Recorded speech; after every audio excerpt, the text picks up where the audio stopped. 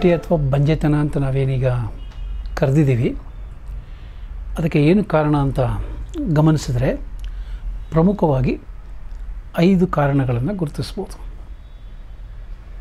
1, ಕಾನ್ಜೆನೈಟಲ್ defects in the reproductive system. ಪ್ರಜನನಾಂಗಗಳಲ್ಲಿ ಹುಟ್ಟಿನಿಂದಲೂ ಬಂದಿರುವಂಥ ಕೆಲವು ಸಮಸ್ಯೆಗಳಿರ್ಬೋದು. 2ನೇದು defective ಗೊನೈಡ್ಸ್. ಪ್ರಜನನಾಂಗಗಳು ಸರಿಯಾಗಿ ಬೆಳೆದಿರ್ಬೋದು, ಆದರೆ ಅವು ಪುರುಷಾಣು ಅಥವಾ ಅಂಡಾಣುವನ್ನು ಉತ್ಪತ್ತಿ ಮಾಡುವಂಥ ಸಾಮರ್ಥ್ಯ ಇಲ್ಲದೇ ಇರ್ಬೋದು. 3ನೇದು ಹಾರ್ಮೋನಲ್ ಇಂಬ್ಯಾಲೆನ್ಸಸ್. ಪ್ರಜನನ ಅದಕ್ಕೆ ಸಂಬಂಧಪಟ್ಟಂಥ ವಿವಿಧ ಘಟನಾವಳಿಗಳನ್ನು ನಿಯಂತ್ರಿಸುವ ಹಾರ್ಮೋನ್ಗಳಲ್ಲಿ ಏರುಪೇರು ಜಾಸ್ತಿಯಾಗಿ ಅದರಿಂದಲೂ ಕೂಡ ಇನ್ಫರ್ಟಿಲಿಟಿ ಬರೋ ಸಾಧ್ಯತೆ ಇದೆ. 4ನೇದು ಕೆಲವೊಮ್ಮೆ ಈ ಬಂಜೆತನ ರೋಗಗಳಿಂದಲೂ ಬರ್ಬೋದು. ಅದರಲ್ಲಿ ಇನ್ಫೆಕ್ಷಿಯಸ್ ಸೋಂಕು ರೋಗಗಳಿರ್ಬೋದು, ಉದಾಹರಣೆಗೆ ಮಂಪ್ಸ್ ಅಥವಾ ಸೆಕ್ಶುಲಿ ಟ್ರಾನ್ಸ್ಮಿಟೆಡ್ ಲೈಂಗಿಕ ಸಂಪರ್ಕದಿಂದ ಬರುವಂಥ ರೋಗಗಳು ಕೂಡ ಇನ್ಫರ್ಟಿಲಿಟಿಗೆ ಕಾರಣ ಆಗ್ಬೋದು.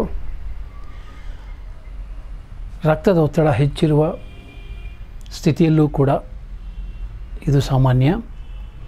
ಹೃದಯಕ್ಕೆ ಸಂಬಂಧಪಟ್ಟಂಥ ರೋಗಗಳನ್ನು ಹೊಂದಿರುವವರಲ್ಲೂ ಕೂಡ ಈ ಒಂದು ಸ್ಥಿತಿ ಸಾಮಾನ್ಯ.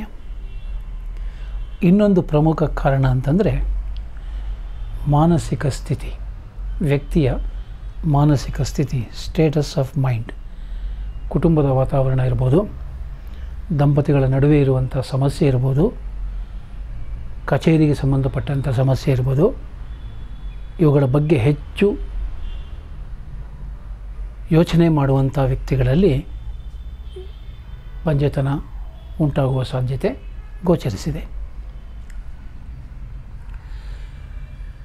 Infertility can occur only in males or only in females, or it can occur in both. ದಂಪತಿಗಳಲ್ಲಿ ಪುರುಷನಲ್ಲಿ ಮಾತ್ರ ಬಂಜೆತನ ಇರ್ಬೋದು, ಅಥವಾ ಸ್ತ್ರೀಯಲ್ಲಿ ಮಾತ್ರ ಬಂಜೆತನ ಇರ್ಬೋದು, ಅಥವಾ ದುರದೃಷ್ಟಕ್ಕೆ ಇಬ್ಬರಲ್ಲೂ ಕೂಡ ಈ ಸಮಸ್ಯೆ ಕೆಲವೊಮ್ಮೆ ಕಂಡುಬರ್ಬೋದು. ಪುರುಷರಲ್ಲಿ ಯಾವ ಕಾರಣಗಳಿಂದ ಇದು ಉಂಟಾಗುತ್ತೆ ಮತ್ತು ಸ್ತ್ರೀಯರಲ್ಲಿ ಯಾವ ಕಾರಣಗಳಿಂದ ಇದು ಉಂಟಾಗುತ್ತೆ ಅನ್ನೋದನ್ನು ಗಮನಿಸಿದರೆ, ಪುರುಷರಲ್ಲಿ ಬಂಜೆತನಕ್ಕೆ ಕಾರಣವಾಗುವಂಥ ಒಂದು ಸಾಮಾನ್ಯ ಸ್ಥಿತಿ ಅಂದರೆ ಅದನ್ನು ಕ್ರಿಪ್ಟಾರ್ಕಿಡಿಸಮ್ ಅಂತ ಕರೀತಾರೆ. ಹಿಂದೆ ಪುರುಷ ಪ್ರಜನನ ವ್ಯವಸ್ಥೆ ಬಗ್ಗೆ ಚರ್ಚೆ ಮಾಡಿದಾಗ ಹೇಳಿದ್ದೆ, ವೃಷಣಗಳು ದೇಹದ ಒಳಗಡೆ ಇಲ್ಲ, ದೇಹದ ಹೊರಕ್ಕೆ ಬಂದಿವೆ ಒಂದು ನಿರ್ದಿಷ್ಟ ತಾಪಮಾನವನ್ನು ಉಳಿಸ್ಕೊಳ್ಳೋದಕ್ಕೋಸ್ಕರ ಅಂತ. ಕೆಲವೊಮ್ಮೆ ಹುಟ್ಟುವ ಸಂದರ್ಭದಲ್ಲಿ ಈ ವೃಷಣಗಳು ಹೊರಗೆ ಬಂದಿರಲ್ಲ, ದೇಹದ ಒಳಗಡೆ ಉಳಿದೋಗಿರ್ತವೆ. ಅಂಥ ಸಂದರ್ಭದಲ್ಲಿ ಪುರುಷಾಣುಗಳ ಉತ್ಪತ್ತಿ ಸಾಧ್ಯವಿಲ್ಲ. So failure of the testis to descend, ಅದನ್ನು ಕ್ರಿಪ್ಟಾರ್ಕಿಡಿಸಮ್ ಅಂತ ಕರಿತೀವಿ. One of the major causes for mail infertility. 2ನೇದು ವೀರ್ಯದ ಪ್ರಮಾಣ 2 ml ಇರುತ್ತೆ ಸಾಮಾನ್ಯವಾಗಿ. 2 mlಗಿಂತ ಕಡಿಮೆ ಪ್ರಮಾಣದ ವೀರ್ಯ ಉತ್ಪತ್ತಿ ಮಾಡುವಂಥ ವ್ಯಕ್ತಿಗಳಲ್ಲಿ ಈ ಸಮಸ್ಯೆ ಸಾಮಾನ್ಯವಾಗಿ ಕಾಣಿಸ್ಕೊಳ್ಳುತ್ತೆ. 3ನೇದು motility of the sperms may be less. ವೀರ್ಯದಲ್ಲಿ ಚಲನಶೀಲ ಪುರುಷಾಣುಗಳ ಸಂಖ್ಯೆ ಕಡಿಮೆ ಇರ್ಬೋದು. ಇದನ್ನು ಅಜೂಸ್ಪರ್ಮಿಯಾ ಅಂತ ಕರೀತಾರೆ. ಇದರಿಂದಾಗಿ ಏನಾಗ್ಬೋದು, ಪುರುಷಾಣುಗಳು ಓವಮನ್ನು ಅಂಡಾಣುವನ್ನು ತಲುಪಲು ಸಾಧ್ಯವಾಗದೆ ಹೋಗ್ಬೋದು. ಮತ್ತೊಂದು ಕಾರಣ, sperm count may be less than normal. ಅಂದರೆ ವೀರ್ಯದಲ್ಲಿ ಪುರುಷಾಣುಗಳ ಸಂಖ್ಯೆ 1 mlನಲ್ಲಿ 20 × 10⁻16 20 × 10⁻16 ಸಂಖ್ಯೆಯಷ್ಟು ವೀರ್ಯಾಣುಗಳು 1 ml ವೀರ್ಯದಲ್ಲಿರಬೇಕು. ಅದಕ್ಕಿಂತ ಕಡಿಮೆ ಆದರೆ ಅದನ್ನು ಆಲಿಗೋಸ್ಪರ್ಮಿಯಾ ಅಂತ ಕರೀತಾರೆ. ಅದಕ್ಕಿಂತ ಕಡಿಮೆ ಆದರೆ ಪುರುಷಾಣುಗಳು ಅಂಡಾಣುವನ್ನು ಸೇರುವ ಸಾಮರ್ಥ್ಯವನ್ನು ಕಳ್ಕೊಳ್ತವೆ. ಇನ್ನೊಂದು ಸಾಧ್ಯತೆ ಏನು ಅಂತಂದರೆ more of abnormal sperms. Spermatogenesis ಪುರುಷಾಣು ಜನನ ಪ್ರಕ್ರಿಯೆಯಲ್ಲಿ ಕೆಲವು ಏರ್ಪೇರಾಗಿ ಬಂದಿರುವಂಥ ಪುರುಷಾಣುಗಳಲ್ಲಿ ಯಾವುದೇ ರೀತಿಯ ಸಮಸ್ಯೆಗಳಿರ್ಬೋದು. ಇದನ್ನು ಟೆರಟೋಸ್ಪರ್ಮಿಯಾ ಅಂತ ಕರೀತಾರೆ. ಅರ್ಧಕ್ಕಿಂತ ಹೆಚ್ಚು ಪ್ರಮಾಣದ ಪುರುಷಾಣುಗಳು ಈ ರೀತಿ ಅಬ್ನಾರ್ಮಲ್ ಆಗಿದ್ದರೆ ಅದು ಕೂಡ ಇನ್ಫರ್ಟಿಲಿಟಿಗೆ ಒಂದು ಕಾರಣವಾಗುತ್ತೆ. ಸ್ಪರ್ಮ್ ಮಾರ್ಟಾಲಿಟಿ, ವೀರ್ಯಾಣುಗಳ ಜೀವಿತಾವಧಿ ಬಹಳ ಕಡಿಮೆ. ಅಷ್ಟರೊಳಗಡೆ ಕೆಲವಾದರೂ ಪುರುಷಾಣುಗಳು ಅಂಡಾಣುವನ್ನು ತಲುಪಬೇಕು, ಆದರೆ ಅವುಗಳ ಸಾಯುವ ವೇಗ ಜಾಸ್ತಿ ಇದ್ದರೆ ಅವು ತಲುಪೋದಕ್ಕೆ ಸಾಧ್ಯವಿಲ್ಲ. ಇದು ಒಂದು ಕಾರಣ ಆಗ್ಬೋದು. ಇನ್ಫೆಕ್ಷಿಯಸ್ ಡಿಸೀಸಸ್, ಸೋಂಕು ರೋಗಗಳು, ಮಂಪ್ಸ್ ಇರ್ಬೋದು, ಲೈಂಗಿಕ ಸಂಪರ್ಕದಿಂದ ಬರುವಂಥ ರೋಗಗಳಿರ್ಬೋದು, ಅವು ಕೂಡ ಇನ್ಫರ್ಟಿಲಿಟಿಗೆ ಕಾರಣವಾಗುತ್ತೆ. ಎಲ್ಲದಕ್ಕಿಂತ ಮುಖ್ಯವಾಗಿ ಕೆಲವು ಪುರುಷರಲ್ಲಿ ಈ ಸಮಸ್ಯೆ ಇದೆ. Importance, ಇನೆಬಿಲಿಟಿ to achieve the necessary erection.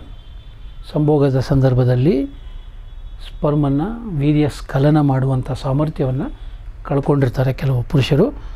ಅದು ಕೂಡ ಈ ಸಮಸ್ಯೆಗೆ ಒಂದು ಮುಖ್ಯ ಕಾರಣ. ಇನ್ನು ಸ್ತ್ರೀಯರಲ್ಲಿ ಏನೇನು ಕಾರಣಗಳಿರ್ಬೋದು ಅಂತ ಯೋಚನೆ ಮಾಡಿದ್ರೆ ಮುಖ್ಯವಾದಂಥ ಕಾರಣ ಏನು ಅಂದರೆ ಅನೋವ್ಯುಲೇಟರಿ ಓವರಿ. ಅಂಡಾಶಯ ಸರಿಯಾಗಿ ಬೆಳೆದಿರುತ್ತೆ, ಆದರೆ ಅಂಡಾಶಯದಲ್ಲಿ ಗ್ರಾಫಿಯನ್ ಫಾಲಿಕಲ್ ಮತ್ತು ಓವಮ್ ಉತ್ಪತ್ತಿಯಾಗೋದೇ ಇಲ್ಲ. ಅದನ್ನು ಅನೋವ್ಯುಲೇಟರಿ ಓವರಿ ಅಂತ ಕರೀತಾರೆ. No release of the ovum, no formation of the ovum. ಎರಡನೇದು ಇರ್ರೆಗ್ಯುಲರ್ ಆ್ಯಂಡ್ ಅನ್ಟೈಮ್ಲಿ ಮೆನ್ಸ್ಟ್ರಿಯಲ್ ಸೈಕಲ್ಸ್. ಋತುಚಕ್ರದಲ್ಲಿ ಸಿಕ್ಕಾಪಟ್ಟೆ ಏರ್ಪೇರಾದಲ್ಲಿ ಅಂಥವರಲ್ಲಿ ಈ ಸಮಸ್ಯೆ ಕಾಣಿಸ್ಕೊಳ್ಳೋ ಸಾಧ್ಯತೆ ಇದೆ. ಮೂರನೇದು ಡಿಫೆಕ್ಟ್ಸ್ ಇನ್ ದಿ ಯೂಟ್ರಸ್. ಗರ್ಭಾಶಯ ಮತ್ತು ಗರ್ಭಾಶಯದ ಕತ್ತು, ಸರ್ವಿಕ್ಸ್, ಈ ಭಾಗಗಳಲ್ಲಿ ಏನಾದರೂ ಸಮಸ್ಯೆ ಇರ್ಬೋದು ಅಥವಾ ಏನಾದರೂ ಸೋಂಕು ತಗುಲಿರ್ಬೋದು. ಹಾಗಾಗಿ ಅವು ವೀರ್ಯಾಣುಗಳ ಚಲನೆಗೆ ಅವಕಾಶ ಮಾಡಿಕೊಡದೇ ಇರ್ಬೋದು. ಗರ್ಭಾಶಯದಲ್ಲಿ ಸಿಸ್ಟ್ಗಳ ಬೆಳವಣಿಗೆ ಆಗಿರ್ಬೋದು. ಇಲ್ಲೂ ಕೂಡ ವೀರ್ಯಾಣುಗಳ ಚಲನೆಗೆ ಅಡ್ಡಿ ಉಂಟಾಗುತ್ತೆ. ಅಂಥ ಗರ್ಭಾಶಯಗಳನ್ನು ನೀವು ಕೇಳಿದಿರಿ. ಸಿಸ್ಟ್ಗಳ ಬೆಳೆದಿರುವಂಥ ಗರ್ಭಾಶಯಗಳನ್ನು ಸರ್ಜರಿ ಮೂಲಕ ತೆಗೆದುಹಾಕಬೇಕಾಗತ್ತೆ. ಇನ್ನೊಂದು ಸಾಮಾನ್ಯ ಸಾಧ್ಯತೆ ಅಂತಂದರೆ ಲ್ಯೂಟಿಯಲ್ ಫೇಸ್ ಡಿಫೆಕ್ಟ್ ಅಂತ. ಕೆಲವು ಸ್ತ್ರೀಯರಲ್ಲಿ ಹಾರ್ಮೋನಲ್ ಇಂಬ್ಯಾಲೆನ್ಸ್ಗೋ ಅಥವಾ ಇನ್ಯಾವುದೋ ಕಾರಣಕ್ಕೆ ಅವರು ಔಷಧಿಗಳು ತೆಗೆದುಕೊಳ್ತಾ ಇರ್ತಾರೆ. ಡ್ರಗ್ ಇಂಡ್ಯೂಸ್ಡ್ ಓವ್ಯುಲೇಷನ್, ಅಂಡಾಣು ಬಿಡುಗಡೆಗೆ ಪೂರಕವಾದಂಥ ಔಷಧಿಗಳನ್ನು ತೆಗೆದುಕೊಳ್ತಾ ಇರ್ತಾರೆ. ಇದು ಕೂಡ ಲಾಂಗ್ ಟರ್ಮಲ್ಲಿ ಒಂದು ಕಾರಣ ಆಗಿ ಉದ್ಭವಿಸ್ಬೋದು. ಬರ್ತ್ defects in the reproductive system. ಸ್ತ್ರೀ ಪ್ರಜನನ ವ್ಯವಸ್ಥೆಯಲ್ಲಿ ಜನನ ಕಾಲದಿಂದಲೂ ಬಂದಿರುವಂಥ ಸಮಸ್ಯೆಗಳಿರ್ಬೋದು. ಇನ್ಫೆಕ್ಷಿಯಸ್ ಡಿಸೀಸಸ್ ಇರ್ಬೋದು. ಇದರ ಜೊತೆಯಲ್ಲಿ ಇನ್ನೊಂದು ಸಾಧ್ಯತೆ ಅಂತಂದರೆ ಫ್ಯಾಗೋಸೈಟೋಸಿಸ್ ಆಫ್ ದಿ ಸ್ಪರ್ಮ್ಸ್. ಈ ಸ್ತ್ರೀ ಪ್ರಜನನಾಂಗ ವ್ಯವಸ್ಥೆಯಲ್ಲಿರುವಂಥ ಕೆಲವು ಸಂಯೋಜಕ ಅಂಗಾಂಶದ ಜೀವಕೋಶಗಳು ವೀರ್ಯಾಣುಗಳನ್ನು ನುಂಗಿ ಹಾಕ್ಬೋದು. ಫ್ಯಾಗೋಸೈಟೋಸಿಸ್ ಅದು ಕೂಡ ಒಂದು ಸಾಧ್ಯತೆ ಇದೆ.